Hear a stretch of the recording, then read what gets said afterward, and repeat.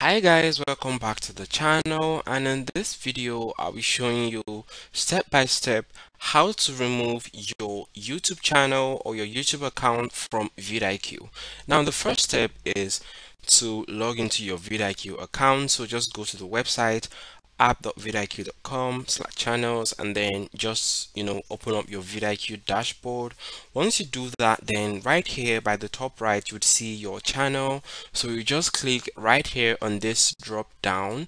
Once you click on that drop down, you have to choose channel settings and not settings. Okay, so once you click on channel settings, you'd see your channel and then you just have to click on remove this channel right here. Okay, so if you also want to add a new team member, you can add one right here. But if you want to remove your channel, then just click on remove this channel right here. Okay, if you got some value from this video, then kindly like and subscribe, and I'll see you in the next video.